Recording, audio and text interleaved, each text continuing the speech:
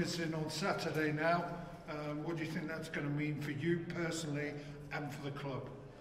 Oh, I'm really excited, really looking forward to it. We all are, to be fair, the players and staff included. We don't want it to end on Saturday. You know, it's not something that we want it to stop. We've really enjoyed the journey. You know, there is no pressure on us. We've said it every round. We've had some good away days, and hopefully have a really good home day on Saturday with a bit of a bumper crowd. Certainly it's going to be looking like you're going to have probably 400, 500, 600 in the ground. That's never been done here before, I believe. That must be like having a 12th man. Oh. Yeah, from that point of view, it's great that you can hopefully break a record with a gate. We know that we've already made the history in terms of the progression in the competition. But I think what's important, probably, the deeper you go, the crowds are going to get bigger. So when you get 300 at one and then 400, whatever we get Saturday, we've got to just make sure that we don't get lost in that. And from a point of view of what our aim is to do, it's not that we've just had a journey so far. We genuinely want to take it further on Saturday. So the crowd is what goes with the occasion. Once you get to 32, 16, and the deeper ends of the competition, and that makes it a good day, a great day for the club, great day for the coffers. But from our point of view as management, and when you get the players in the dressing room, you've got to sort of try and keep that a little bit detached from it in terms of what your concentration's still there for the day, which is to win the tie. And we genuinely believe we can win the tie if we get things right. Yeah, it's business as usual. Business as usual. And how do you think you're going to be able to, as a management duo, trying to keep their feet on the floor, maybe if they go behind, or, you know, how hard is that going to be with all this expectation around? You know, we can't predict what's going to happen, but we have full faith in the ability of our players and their performance. All we ask for is that we leave everything out there and we have no regrets. That's it. You know, I ain't talking from a losing mentality, because listen, North Shields will come down here and we will give our absolute all. Nobody comes to our backyard and takes anything off us, and they haven't this season. I know they're favourites, but they're favourites with the bookies. We're second, they're second. They've got to travel. You know, there's a lot in it. There's a lot in it. You know, we've had them watched, and they are a great side. They've watched us, and you know, probably thought they could do us. To be fair, on the performance that they watched us on, it's all about the day.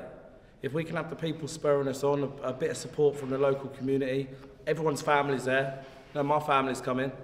Everyone else's family will be there. We'll be supporting the day. It'll be great. I've got friends coming up from London, and you know, the harder you work, the luckier you get. And we can't, as staff and players, work any harder. We have got a really good club. Tonight's performance, even so, like, it was really good. We were a really good team at step 5. But you've got to be really good to beat us. And, you know, I'll tip my hat if they do. But, yeah, they'll be in for a fight. Saturday, they'll be in for a fight. And Stu, this question is for you, because I know you've been here at the club longer than Mitch in other roles and that, and seen the club sort of a steady rise, especially under Mitch. What would that mean to you to get through? Well, it'd mean the same to me as it does for anybody inside the club. Yeah, been at the club 5 or 6 years in different capacities, but the aims and what the club's trying to do in terms of its progression is no different if you're the coach, or shouldn't be. If I'm the coach, the manager, now Mitch's assistant, the aims are the same.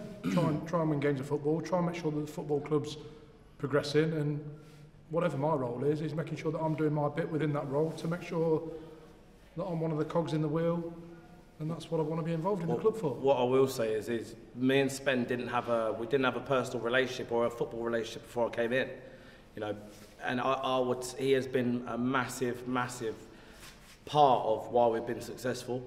You know, we are a little bit similar, different in certain aspects, but we are so similar in most others that we want to win.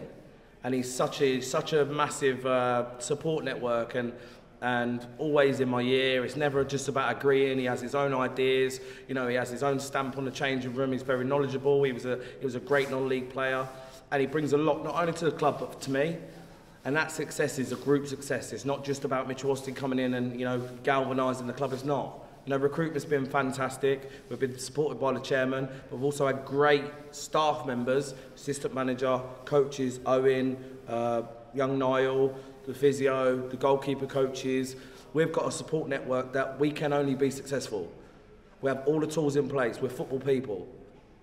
It's there, go do it. You know, and that's. I've got to give credit to you, Spen, to be fair, mate. I haven't said it this season. I wanted to say it on here that you have been a massive support for why we've been successful. And long may it continue on Saturday, because we'll have a good beer together. To be fair, we enjoy ourselves, don't we? We enjoy ourselves. It's been a really good ride in the league and the cup. And we don't want it to stop Saturday.